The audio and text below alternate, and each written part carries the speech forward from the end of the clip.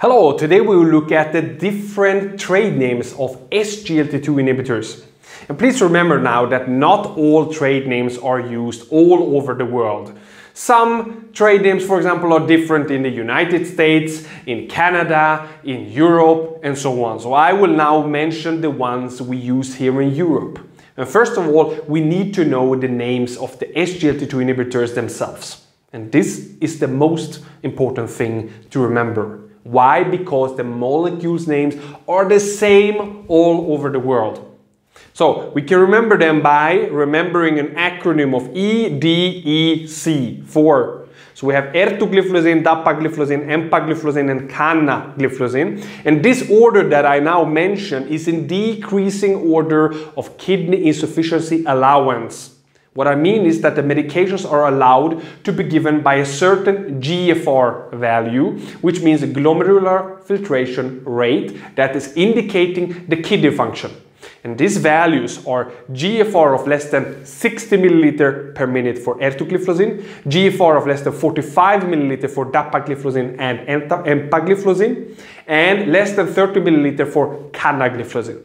And please remember now that these values can vary, of course, depending on which source you read, since the research is still ongoing with this new type of medications. Now, let us look at the trade names of EDEC. So ertugliflozin has a trade name of Steglatro, dapagliflozin has a trade name of Forxiga, empagliflozin is Jardiance, canagliflozin is Invokana. And unfortunately, it is not so easy to remember these since the names are so unrelated. So you have to learn these substance names and the trade names now by heart. And as we all know, repetition is the mother of knowledge. I cannot emphasize that more. Therefore, you need to repeat this many times. So now let's repeat this. EDEC stands for ertugliflozin, dapagliflozin, empagliflozin, and canagliflozin. Ertugliflozin is Steglatro, dapagliflozin is Forxiga, empagliflozin is Jardiance, canagliflozin is Invokana. So we have Steglatro, Forxiga, Jardiance, and Invokana. And these medications can be used as monotherapy, meaning one. So they are given alone, or we add something to it, which is a metformin to these medications, and then the trade names will change.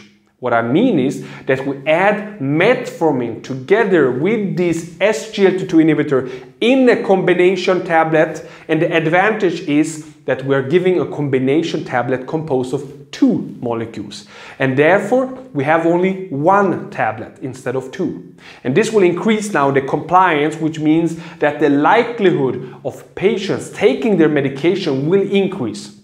So let us start with ertugliflozin, which has a trade name of Steglatro alone and then Segluromet when metformin is added. Then we have dapagliflozin alone is Forxiga, and with metformin it is called Xigduo. Empagliflozin has a trade name of Jardiance alone and Synardi with metformin. Canagliflozin is Invokana, and with metformin it's called Invocamet. So let us repeat again all these SGLT2 inhibitors and the trade names with metformin and alone. Once again, the acronym EDEC stands for ertugliflozin, dapagliflozin, empagliflozin, and canagliflozin.